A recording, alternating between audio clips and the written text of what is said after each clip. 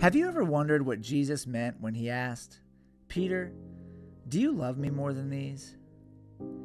The encounter is recorded in John 21, and 6 of the other disciples were there at the time. I think most assume that Jesus was talking about them. Remember, in order to follow Jesus, we have to love him more than any other person. We must choose him over everyone and everything else. But what if Jesus wasn't talking about the other disciples? What if instead he was talking about an identity? You see, we're all born and grow up in this world with some sense of identity. For some, the greatest sense of identity comes from our family. For others, identity is rooted in career or social status. In some cases, identity is about nationality. Sadly, many get their identity, their strongest sense of identity, from their ailments, whether mental or physical, their accomplishments, or even their sexuality. Peter was a fisherman, and he came from a long line of men who did just that. It's not to say that Peter's strongest sense of identity came from fishing, but certainly some of it did.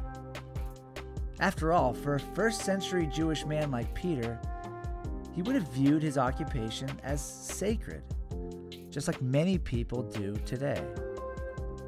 So when Peter left that occupation to go and follow Jesus, it was no modest decision. Fast forward 3 years. After denying Jesus during his hour of greatest need, there is little doubt that a disheartened Peter may have found the idea of returning to his old, simple, and straightforward life as a fisherman very appealing. And then Jesus came along once again. After a long night of fishing without success, Peter sat down to a morning fireside breakfast with Jesus and a few other disciples.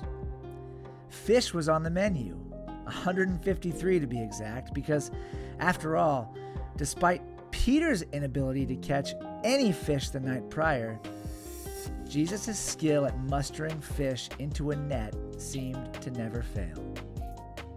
It was then that Jesus looked at Peter and asked him the most important question of his life. "Peter, do you love me more than these?" "You know that I do, Lord." "Then feed my sheep. Tend to my lambs."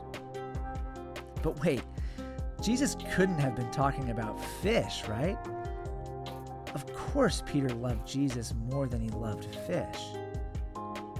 He wasn't talking about fish, but rather an identity. "Do you love me more than your old life, Peter? Is belonging to me more important to you than every other sense of identity you've ever received from your life in this world? From your family, livelihood, your career?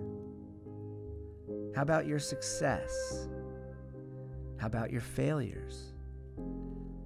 Do you love me more than your own ability to succeed or fail?